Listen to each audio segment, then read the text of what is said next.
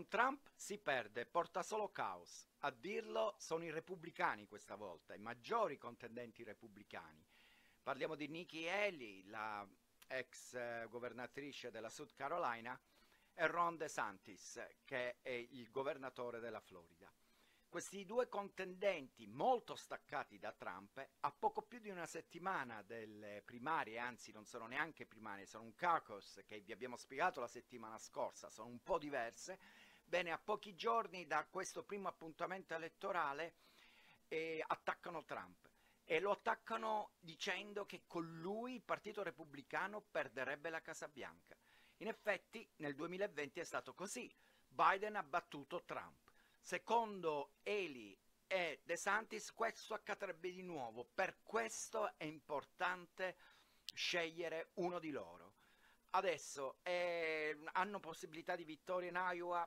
Assolutamente, sembrano scarsissime se non nulle, però chi vince in Iowa non sempre, anzi quasi mai vince la nomination. È capitato allo stesso Trump, lui non ha vinto l'Iowa nel 2016 e poi vinse la nomination. In questo caso quindi sono le primarie, le vere e proprie primarie, dove sono aperte anche gli indipendenti, quelle del New Hampshire, nel New England. Lì si gioca forse la nomination, soprattutto Nikki Haley, che appare a soli 4 punti da Trump.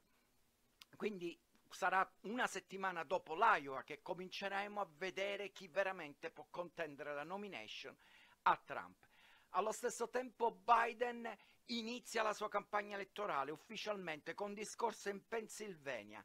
In questo discorso, nello stato dove lui è nato ed è uno stato importantissimo per le elezioni finali, ecco, Biden parlerà ovviamente di Trump e dei pericoli che porta alla democrazia, cioè ribadirà quello che già si parla da tanto tempo, da quando sono iniziati i processi contro di lui e soprattutto da quando gli stati, alcuni stati dell'Unione, hanno eliminato Trump dalle schede elettorali perché per il 14° emendamento che escluderebbe chiunque ufficiale pubblico abbia prima giurato nella Costituzione e poi sia stato coinvolto in un'insurrezione, perché siamo alla vigilia del 6 gennaio, il 6 gennaio 2021 di 3 anni fa, il congresso veniva assaltato da una folla che non credeva all'elezione di Biden.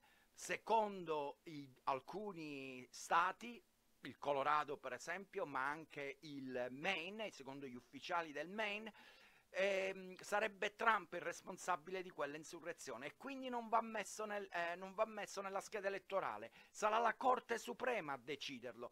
Intanto Biden attacca Trump, l'attacca sui valori democratici, però Biden e i democratici sanno che una nomination di Trump li avvantaggerebbe, cioè nella elezione finale effettivamente ha più chance Biden in questo momento, secondo i sondaggi, di battere Trump che battere Nikki Haley o Ron De Santis. A questo punto sembra quasi che venire il dubbio, ma è possibile che ai democratici alla fin fine convenga che Trump arrivi fino in fondo?